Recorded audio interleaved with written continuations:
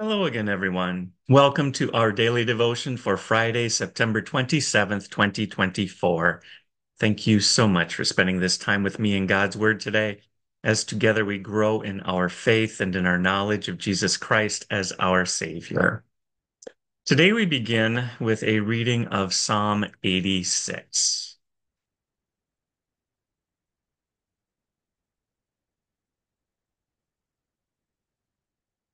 Psalm 86, a prayer of David.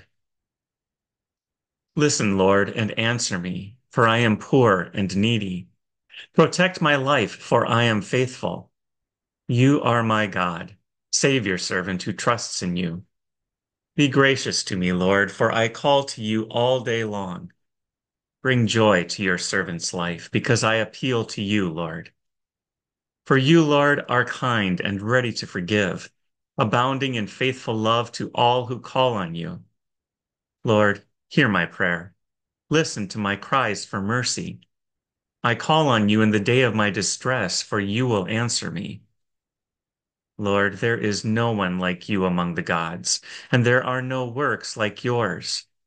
All the nations you have made will come and bow down before you, Lord, and will honor your name. For you are great and perform wonders. You alone are God. Teach me your way, Lord, and I will live by your truth. Give me an undivided mind to fear your name. I will praise you with all my heart, Lord my God, and will honor your name forever. For your faithful love for me is great, and you rescue my life from the depths of Sheol. God, arrogant people have attacked me. A gang of ruthless men intends to kill me. They do not let you guide them.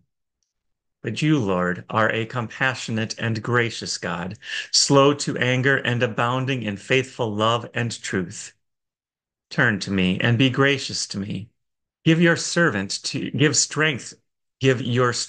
your servant. Save the son of your female servant. Show me a sign of your goodness. My enemies will see and be put to shame because you, Lord, have helped and comforted me.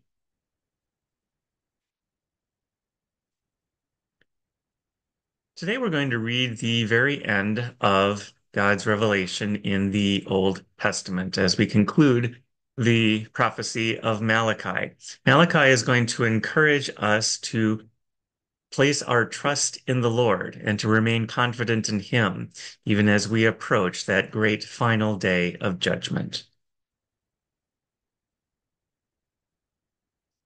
Because I, the Lord, have not changed. You, descendants of Jacob, have not been destroyed. Since the days of your ancestors, you have turned from my statutes. You have not kept them. Return to me, and I will return to you, says the Lord of armies. Yet you ask, how can we return? Will a man rob God? Yet you are robbing me. How do we rob you, you ask? By not making the payments of the tenth and the contributions. You are suffering under a curse, yet you, the whole nation, are still robbing me. Bring the full tenth into the storehouse, so that there may be food in my house. Test me in this way, says the Lord of armies. See if I will not open the floodgates of heaven and pour out a blessing for you without measure. I will rebuke the devourer for you, so that it will not ruin the produce of your land, and your vine in your field will not fail to produce fruit, says the Lord of armies. Then all the nations will consider you fortunate, for you will be a delightful land, says the Lord of armies.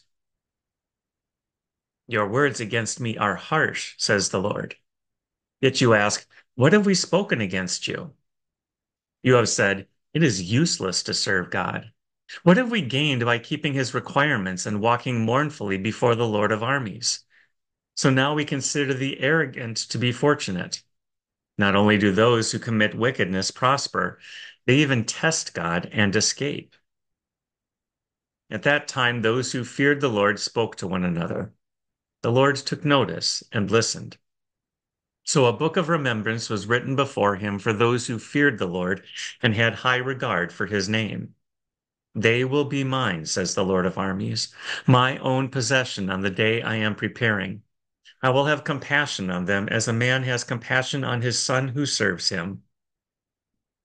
So you will again see the difference between the righteous and the wicked, between one who serves God and one who does not serve him.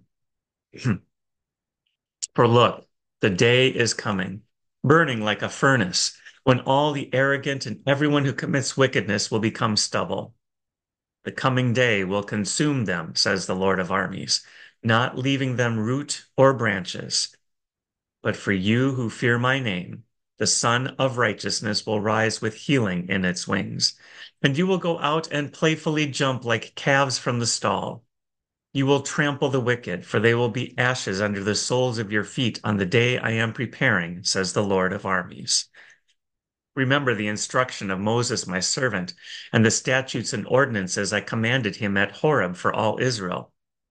Look, I am going to send you the prophet Elijah before the great and terrible day of the Lord comes, and he will turn the hearts of fathers to their children, and the hearts of children to their fathers. Otherwise, I will come and strike the land with a curse. Yesterday, we saw how Jesus defeated Satan in the wilderness at the beginning of his ministry. Today, we're going to continue as Jesus does begin now his public ministry, preaching in Galilee, in the city of Capernaum, and starting to gather his first disciples.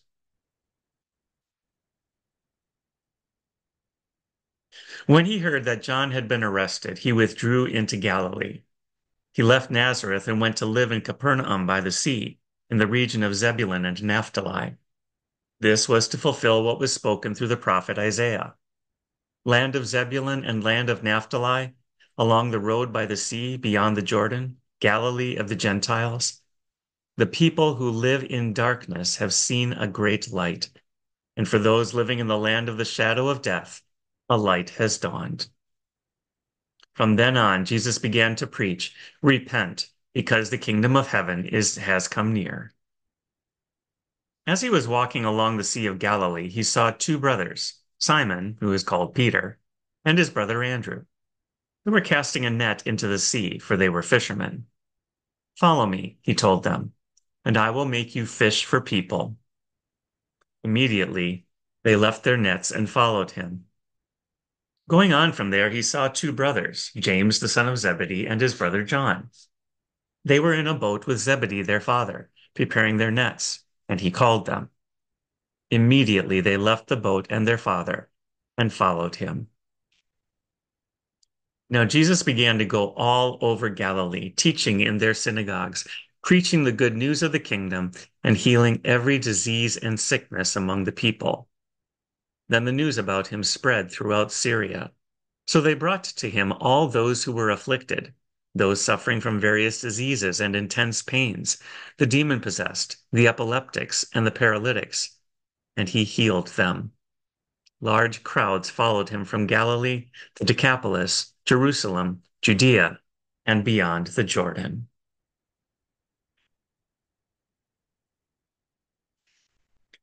And now the Lord bless you and keep you. The Lord make his face shine on you and be gracious to you.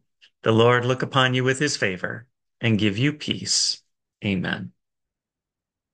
Thank you so much for spending this time with me in God's Word today. May the Lord richly bless your day. I look forward to seeing you again tomorrow.